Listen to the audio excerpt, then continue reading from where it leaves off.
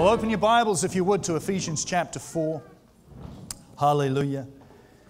If you remember last week, we left off at a particular place which took us into this dynamic verse in Ephesians chapter 4. And I'm going to read to you from verses 1 through 7 so that we can get the context. I, therefore, the prisoner of the Lord, beseech you to walk worthy of the calling with which you were called, with all lowliness and gentleness, with long-suffering, bearing with one another in love. Every one of us, every one of you adults, every one of you kids has a calling from God. Every one of you little ones, called by God. And we need to walk worthy of the calling. The Bible then says in verse 3, endeavoring to keep the unity of the Spirit in the bond of peace. There is one body, one Spirit, just as you are called, in one hope of your calling. One Lord, one faith, one baptism, one God and Father of all, who is above all and through all and in you all. But to each one of us grace was given according to the measure of Christ's gift. Now, on that context and in that context, let's listen to verse 8. Therefore he says, when he ascended on high, he led captivity captive and gave gifts to men. Now this he ascended, what does it mean but that he also first descended into the lower parts of the earth? He who descended is also the one who ascended far above all the heavens, that he might fill all things. Hallelujah. Are you a thing? You're a thing this morning. Guess what? God has filled you, thing. God has filled you. Hallelujah. Now, for you to walk worthy of the calling, for you to bear with one another in love, for you to endeavor to keep the unity of the Spirit, to be united in one body, one Spirit, and one hope of our calling, to understand one Lord, one faith, one baptism, one God and Father of all, and to walk in the grace given according to Christ's gift, we must understand verses 8 through 10. We must understand the resurrection, the death, the descension, and the ascension, the resurrection and the ascension of Jesus.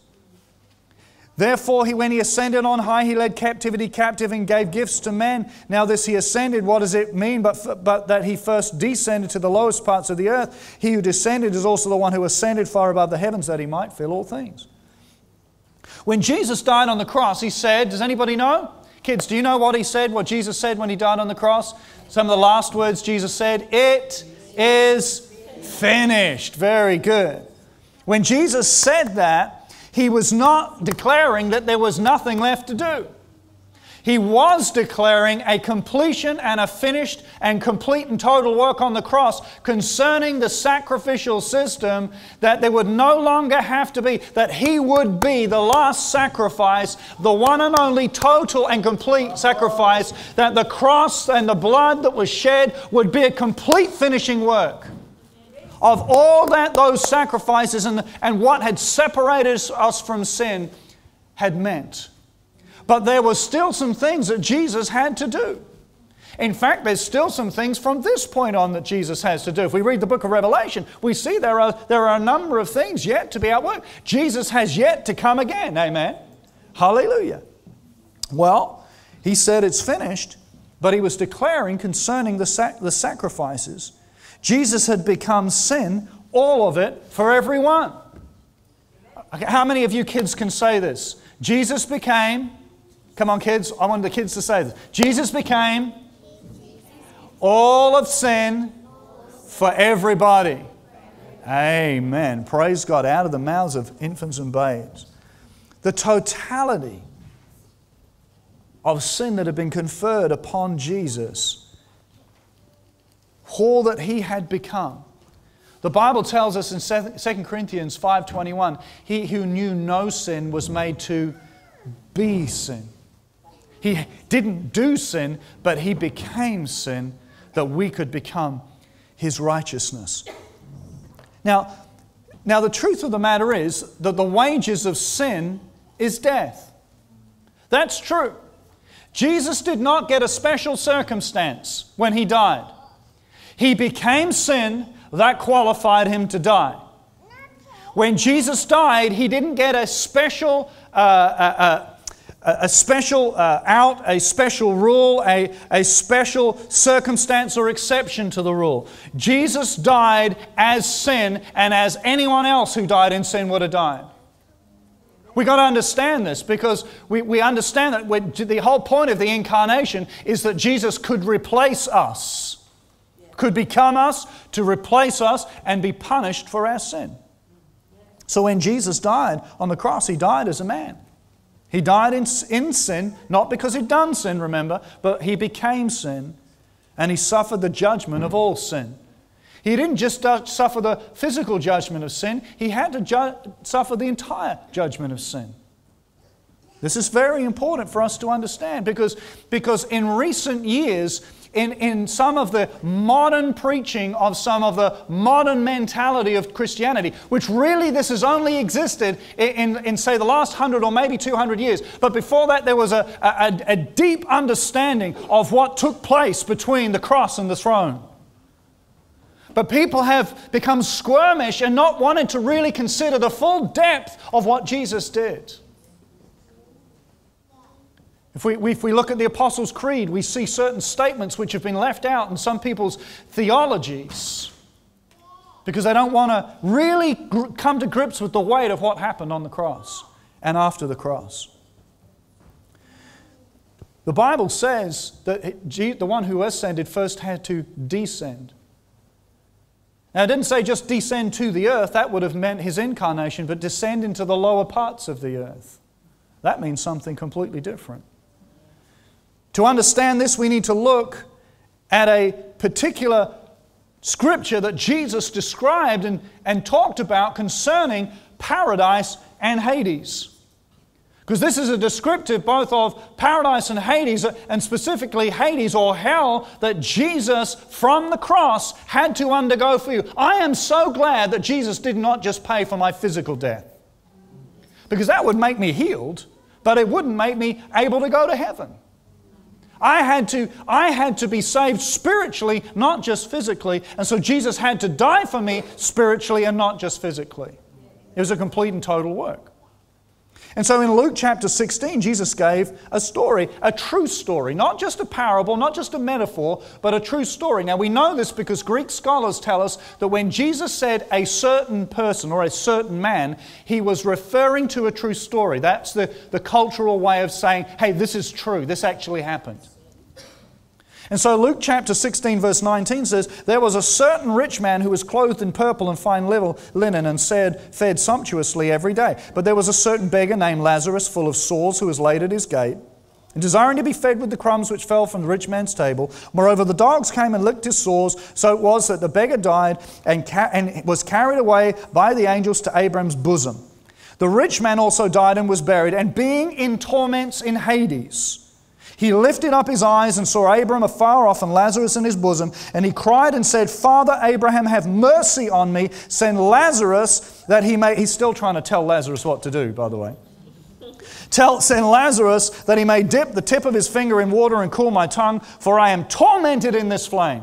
Well, that's very descriptive of what Hades is like. It's a place of torment. It's a place of burning. It's a place of the separation of the presence of God. Verse 25, but Abram said, Son, remember that in your lifetime you received your good things, likewise Lazarus evil things, but he is now comforted and you're tormented. And besides all this, between us and you there is a great gulf fixed, so that those who want to pass from here to you cannot, nor can those from there pass to us. Now Jesus is giving an account of a true story. This is actually a conversation that happened between Abram and this man. This man that is in hell. In verse 27, then he said, I beg you therefore, Father, that you would send to him to my father's house, for I have 5 brothers, that he may testify to them, lest they also come to this place of torment. Abram said to him, they have Moses and the prophets, let them hear them. And he said, no, Father Abraham, but if one goes to them from the dead, they will repent. But he said to him, if they do not hear Moses and the prophets, neither will they be persuaded, though one rise from the dead. And so we have this story that Jesus told, a true story, a certain man, and a certain scenario of both of them dying in one night. both in being in separate places, Hades and paradise. This is not just a fairy story, folks. This is truth. This is actually what happened. There's much we could talk about there, but I want you to understand one thing. Hades, or this manifestation of hell, is not the final hell. It is not the hellfire of eternal damnation that Satan and his angels will be locked up in after the 1,000-year rule of reign in Christ on the earth. This is not that final hell that there is no, that's not this. This was a temporary manifestation of hell, of a separation and of a burning place, a separate place. It was a temporary place, a place that one day those that were there will be in the final hell. Luke 24, 25 through 27 says, He said to them, O foolish ones, O slow of heart to believe in all that the prophets have spoken. Ought not the Christ to have suffered these things to enter into His glory? And beginning at Moses and all the prophets, He expounded to them all the scriptures and the things concerning Him. So Jesus on the road, after His resurrection, explained from Moses and the prophets all of these things. Well, Abraham said to the rich man, they have Moses and the prophets, using the same terminology, the same scriptures. What had happened is a lot of people in Israel had believed in God, had believed in His Torah, His Word, had believed in the coming Messiah, and when they died in their righteousness because of their faith, just like Abraham, had gone to Abraham's bosom, Abraham being that one there to welcome them. But those who had rejected the Word of God and rejected the coming Messiah went to a place called Hades, a place of torment, a place of separation, not of God's choosing but of their own, through rejecting what was available to them. Paradise, on the other extreme, the other place, is also not a final place. It's not heaven. It's not the final heaven. Both of these places are described. Nobody, now listen to this, nobody was able to go to heaven until after the resurrection of Jesus. So Jesus giving this story about a certain man in this situation where Abraham was not in heaven. He was in a place called paradise, also a temporal holding place for those who were righteous, for those who had believed God. The bonds of sin and death had to be broken, and a new creation where one God, one Father of all, who is all, above all and through all and in you all, could be in relationship with man again. The cross and the blood of Jesus closed the pages on the old covenant. Now I want you to understand something. The blood which covered people within the old covenant was a temporal covering, a temporal release, a temporal relief from sin. But the blood of Jesus, once and for all, obliterated sin. Dealt with it completely. We've not been washed in a temporal way. We've not just been covered by the grace of God. Sin has been defeated. Hallelujah. We have been washed and cleansed by the blood of Jesus. Hebrews 10:4 says, For it is not possible that the blood of bulls and goats could take away sins. Therefore, when He came into the world, He said, Sacrifice and offerings you did not desire, but a body you have prepared for me. That's the incarnation. Chapter 10, verse 9 says, Then He said, Behold, I have come to do your will, O God. He takes away the first that He may establish the second. But by that we will have been sanctified through the offering of the body of Jesus Christ. How many? Once for all. Hallelujah. Once for all. So what is paradise waiting for? What was paradise waiting for? It was waiting for the firstborn from the dead. Even in paradise, they were waiting for the resurrection of Jesus. Abraham, Isaac, Jacob were looking on, waiting for the resurrection of the one that they had seen and known in the gospel that they understood. They'd have to wait after the cross and the resurrection of Jesus. Even paradise would have to wait 3 excruciating days and nights as Jesus, from His death on the cross, plummeted into hell for the judgment of all sin. Jesus had to die spiritually for all the judgment of sin. Now, again, like I said, it seems of recent years people have been squirmish and wanted to move away from that and thought that this was a controversial subject. But apparently not so to the Apostle Peter at the very first preaching of the gospel message. The very central theme of the very first gospel message, which, by the way, led 3,000 people to Christ, so I would say that's a fairly good message. What was the central theme? Well, let's have a look at it. Go to Acts chapter 2. Acts chapter 2. And you're going to see why this is so important in just a moment. Acts chapter 2 and verse 23. Peter talking about Jesus and giving some context with David's prophecy. Says, him being delivered by the determined purpose and foreknowledge of God, you have taken by lawless hands, have crucified and put to death, whom God raised up, having loosed the pains of death, because it was not possible that he should be held by it. For David says concerning him, I foresaw the Lord always before my face, for he is at my right hand, that I may not be shaken. Therefore my heart rejoiced, and my tongue was glad. Moreover, my flesh also will rest in hope, for you will not leave my soul where? In Hades. Nor will you allow your Holy One to see corruption. You have made known to me the ways of life. You will make me full of joy in your presence. Men and brethren, let me speak freely to you of the patriarch David. He is both dead and buried, and his tomb is with us to this day. Therefore, being a prophet, knowing that God had sworn with an oath to him that of the fruit of his body according to the flesh, he would raise up the Christ to sit on his throne. He, foreseeing this, spoke concerning the resurrection of the Christ, that his soul was not left in Hades, in hell, nor did his flesh see corruption. This Jesus God has raised up, which we are all witnesses. Isn't that amazing? The very central theme of the first gospel message that was preached to the Jews on the streets of Jerusalem was that Jesus went to hell, but God didn't leave him there. God raised him up from there. Hallelujah. Well, Romans 10 declares something to us concerning our salvation.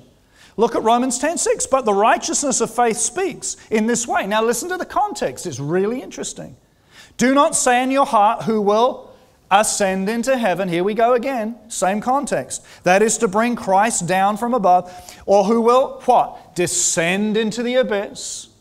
That is to bring Christ up from the dead. But what does it say? The word is near you, in your mouth and in your heart. That is the word of faith which we preach. That if you confess with your mouth the Lord Jesus and believe in your heart that what? God has raised him from the dead, you will be saved. There's no context of dead outside dead. Dead is dead. And you went to hell or you went to paradise. And that is the context of death. So God didn't raise Jesus from a third category.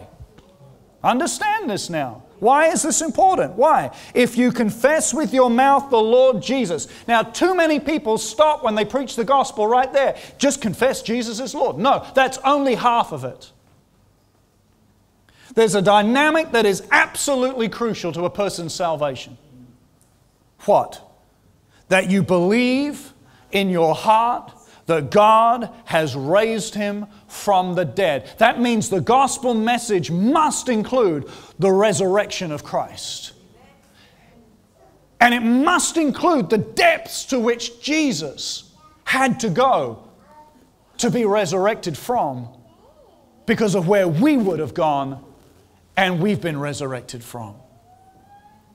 Notice that the ascension and the descension of Jesus is brought up here in this context, even in Romans chapter 10. You only have to look, as I said earlier, at the Apostles' Creed, some of the early confessions of the fathers of our faith.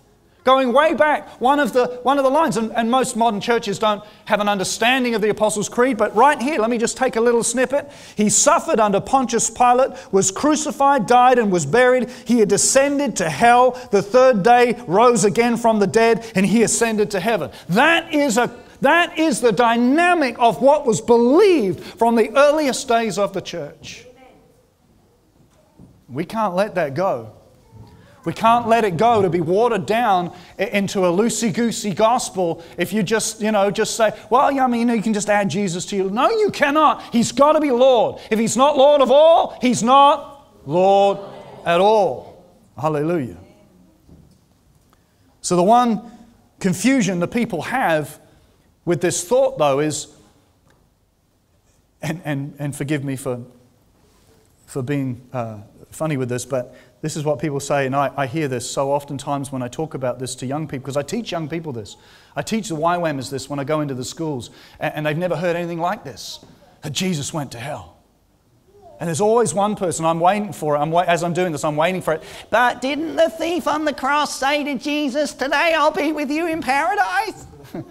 And I'm saying it in a funny voice because it's somebody always sort of sheepishly kind of says that to me.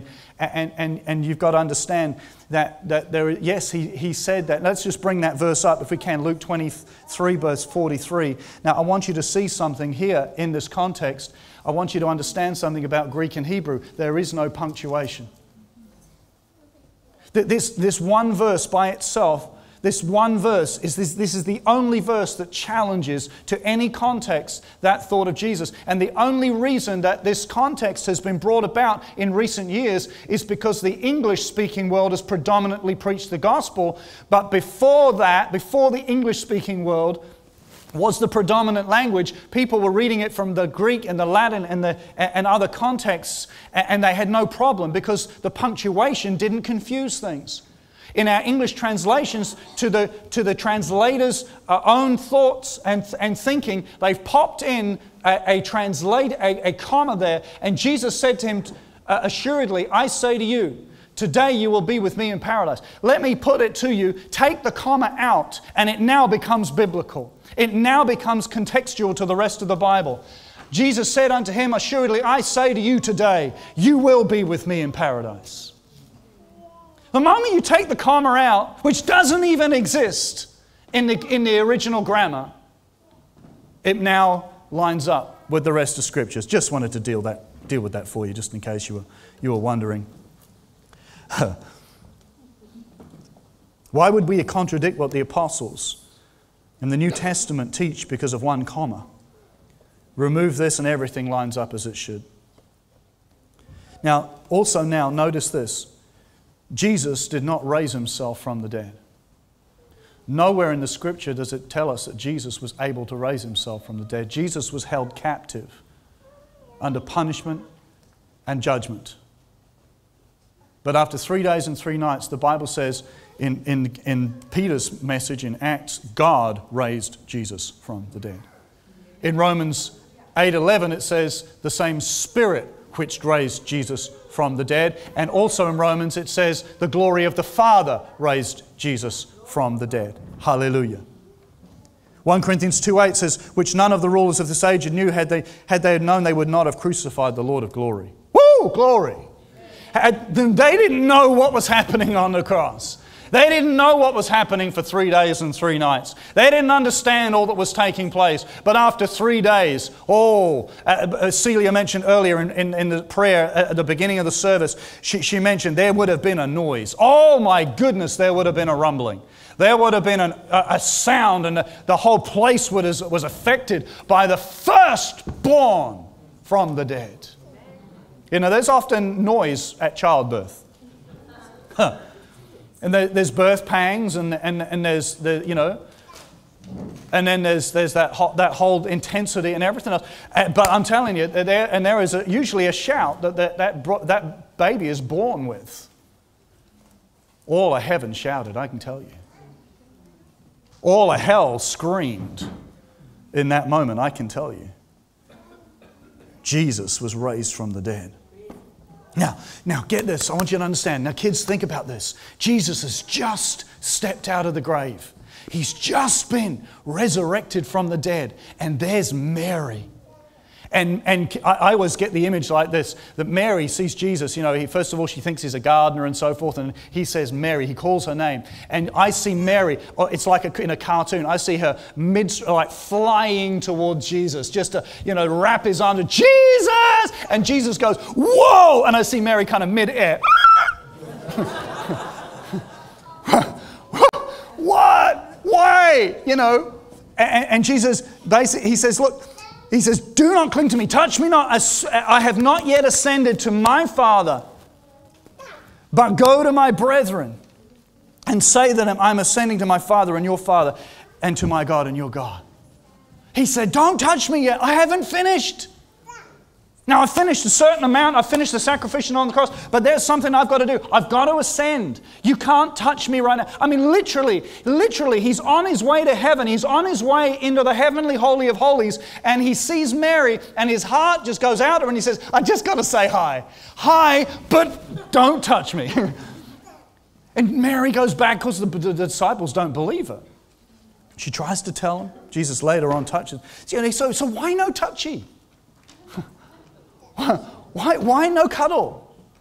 Why none? He's just about to take his blood into the Holy of Holies. And if you understand anything about that moment, there can be no sin, no stain. Mary cannot touch him. And so Jesus ascends. Now, if you want to read this out, we go into Hebrews chapter 9 and all the way through. And in verse 22, according to the law, almost all things are purified with blood, and without the shedding of blood there is no remission. Therefore, it was necessary that the copy of the things in the heavenlies should be purified with these, but the heavenly things themselves with better sacrifices. For Christ has not entered the holy places made with hands where are copies of the true, but into heaven itself. Jesus went into the heavenly holy of holies himself with his own blood. Not that he should offer himself often as the high priest entered the most holy place every year with blood of another, then he would have to have suffered then since the foundation of the world. But now, once at the end of the ages, he has appeared to put away sin by the sacrifice. And if you study through that 9, 10, 11 Hebrews, you'll understand the system and what took place in the cleansing of the heavenly utensils that Jesus had to do with his own blood. That had to be completed before anybody can touch him. Now we see an interesting situation. Jesus shows up amongst the disciples and he says to Thomas, oh, bless Thomas. I was listening to Brother Copeland the other day and he said, bless Thomas. At least he was consistent. He consistently believed nothing, you know. But Jesus says, okay, buddy, come on. You can touch me now. Put your hand in my side, touch. I don't know, but he left his scars just for Thomas, you know, just to prove. I think if Jesus had shown up without scars, you know what Thomas would have said? It's not you. I saw the nails. But Jesus said, no, here, look at these holes. Look at my side where the spear pierced. What's their response? My Lord, my God. Glory. Now, it's interesting what Jesus says there in Luke 24:39. Behold my hands and my feet, that it is I myself. Handle me and see. Now they can touch him. For a spirit does not, now listen, flesh and bones, as you see. What's missing? No mention of blood. The blood was poured out. The blood was the offering. We refer to ourselves as flesh and blood, but Jesus in this instant did not refer to himself as flesh and blood. He referred to himself as flesh and bones. What's flowing through his blood, his veins now is glory. I'm telling you, the glory of God is flowing through him. Hallelujah.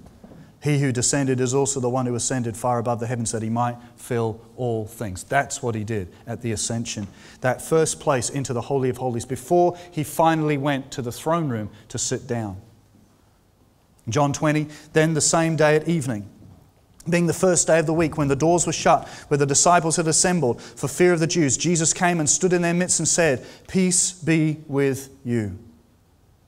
When he had said this, he showed them his hands and his side, and the disciples were glad when they saw the Lord. So they said to him again, he said to them again, peace to you. As the Father has sent me, I also send you. It's interesting, this is the verse that our Amy popped through on a message just a little bit earlier. And when he had said this, he breathed on them and said to them, what? Receive the Holy Spirit. Now, let's understand this. Romans 10 says that our salvation is at what point? You believe that Jesus is raised from the dead, you confess with your mouth that he is Lord. And at that point, the washing and the regeneration of the breath of God, the Holy Spirit, can now take place and bring you into salvation. At this point, Jesus breathed on them, they received the Holy Spirit, and at their confession of his Lordship and their believing of him being raised from the dead, and after he has now cleansed the heavenlies, they are now able to receive their salvation. Now, they're not empowered for works of ministry yet. They've still got to hang around for a bunch of time and wait for something else. After Jesus ascended into heaven, He said that power is going to come upon you. The Holy Spirit's going to come upon you. And so in Acts chapter 2, verses 1 through 4, when the day of Pentecost had fully come, they were all with one accord in one place, and suddenly there came a sound from heaven as of a rushing mighty wind, and it filled the whole house where they were seated. And there appeared upon them divided tongues as of fire, and one sat upon each one of them. And they were all filled with the Holy Spirit and began to speak with other tongues as the Spirit gave them utterance. I'm telling you, Jesus rose up from that point. The last time He spoke to His disciples on that Mount of Ascension, He stood there and He went up and He was received into a cloud. I have a suspicion that that wasn't just a natural cloud. The Bible tells us that there is a great cloud of witnesses. I'm telling you, He was received up into that way, and He will come again with the same cloud, with the saints following Him. Hallelujah. And I believe I'm going to be in that number. Amen. Praise God. And so now, the resurrected Lord of glory has ascended into heaven, and He has sat down at the right hand of the Father. And because you are now in Him, when you receive Jesus as Lord and Savior, you sit down on the same throne, in the same seat with Christ Jesus. Hallelujah. I'm telling you, there is a commission that is there for us. That great commission that Jesus left us with. He spoke it to people who had been born again, made brand new creations. And yet He told them, you wait. You wait now to be my witnesses. There's something to come upon you. There's a power from on high to come upon you. Why? Because the power that Jesus walked and talked on the earth in His incarnate form is the same power that He sent from heaven to come upon you now. It's that resurrection power. It's that anointing.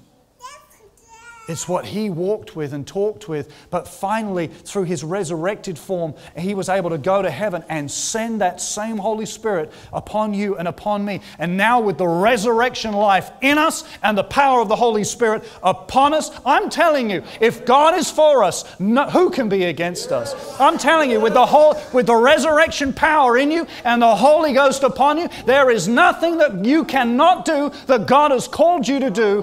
There is no one that you cannot get through to. There is no way. I'm telling you. I am telling you.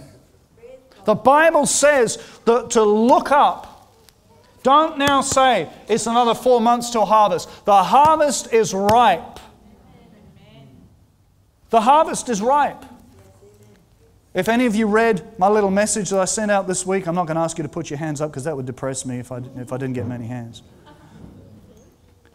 But if any of you read what I said, I want you to understand it.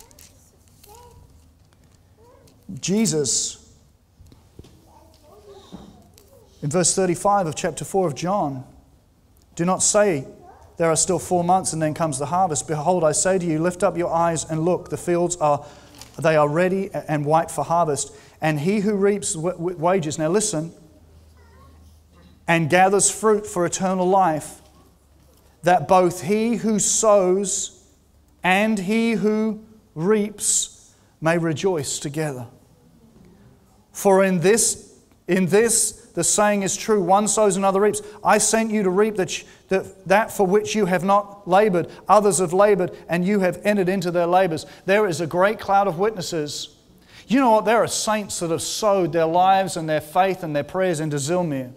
There are saints that have gone before us around the world who have given their lives for the gospel. Some of those saints died in environments and places that they never saw one person receive Christ. But they sowed their blood.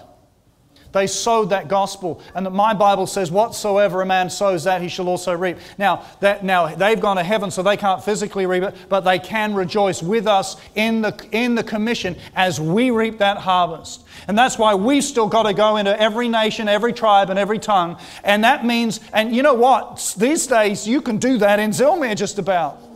It's just about every nation, every tribe, and every tongue within about a 10-mile radius.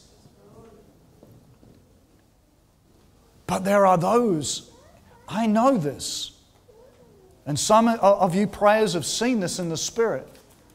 That there are times when we gather together as church that great cloud of witnesses is peering over the grandstands of heaven. Do you know one of the reasons why? One of the reasons they're excited? Because they just got a promise from Jesus that they would rejoice with us, that they would not be made perfect apart from us. And so they're looking forward to us finishing the job so that we can join. We get to celebrate this together. Hallelujah. So from the first saint that received Jesus in that room when He breathed on them and said, receive the Holy Spirit, to the last before the Lord comes triumphantly, I'm telling you, we've got our job to do. And this day, this resurrection day, this is the very center, the very dynamic, the very basis of everything we believe, everything that's saved us, and everything that's commissioned us to do what God's called us to do. Amen.